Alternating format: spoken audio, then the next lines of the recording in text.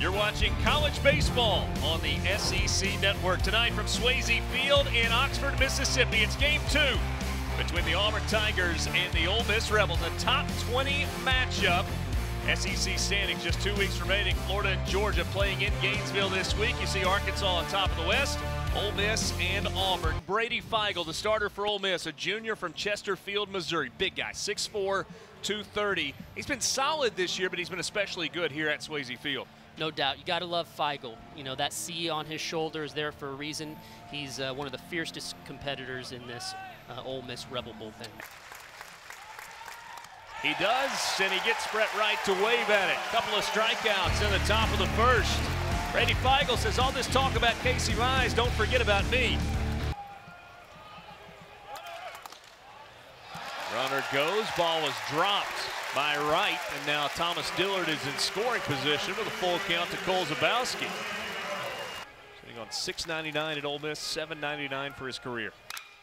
Keenan into right field. It's a base hit. This one falls past Williams. Dillard comes home to score, and Ole Miss leads 1-0. Cockrell, fly ball, deep left, forget about it.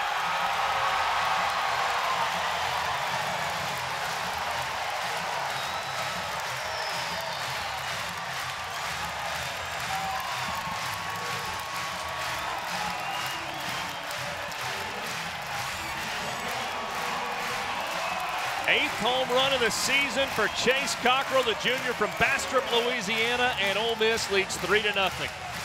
20-5. This ball line, Kessinger robs a base hit from Josh Anthony. Fly ball to left. This one is crushed. Brett Wright leaves the yard, and Auburn is on the board.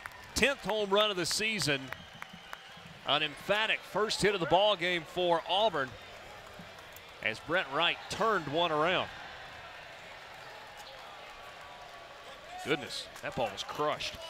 Yeah, Feigl would like to have this one back. See how the season ends. He hits a fly ball here to left, going back to the wall. Davis still going back, reaches up and cannot make the catch. What a night for Tyler Keenan.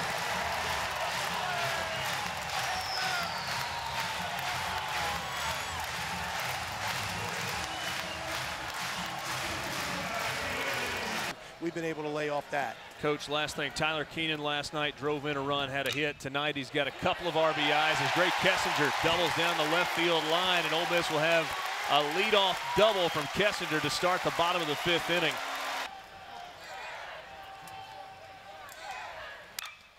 This one lined to right field. Off the top of the wall, Greg Kessinger will come around to score, and Thomas Dillard cruises into second with an RBI double. He missed his 12th home run of the year by about a foot. Lined out to Kessinger to end the 3rd inning. Chops this one to second. Chance for 2. Adams will tag the runner, throw to first, in time for the double play. Williams 0 for 2 with a ground out and a fly out. He grounds this one to Adams. Fields it in short right field. Makes the throw, and Zabowski scoops it at first.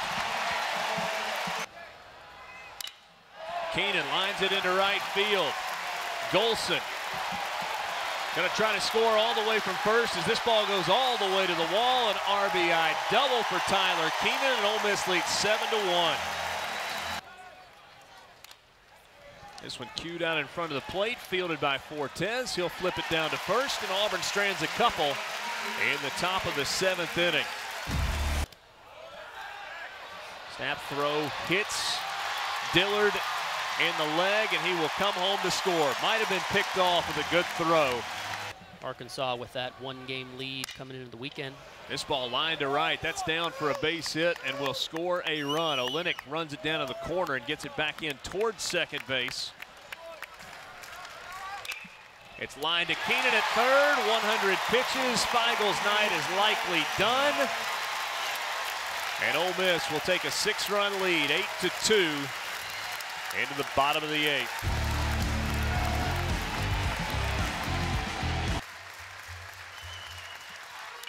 This ball lifted to left. And it sneaks over the left field wall, a solo home run for Brendan Venter.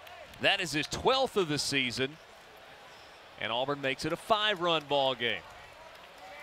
Venter wasn't even sure that ball went out. He was standing on second base, waiting for someone to tell him he hit a home run. Take down a very talented Casey Mize, and granted, there's still 3 outs left in this game. Greer Holston coming in. 8 innings of work, 9 hits, 3 earned runs. Career high 12 strikeouts for Brady Feigl. He'll get a hug from Greer Holston. Tells Greer Holston to finish it out. And there's that big ovation that you knew Brady Feigl was going to get as he heads to the dugout.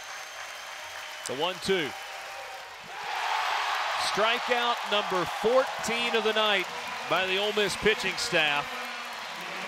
And Mike Bianco just recorded his 800th career win and his 700th as the head coach of Ole Miss. What a performance tonight by Brady Feigl.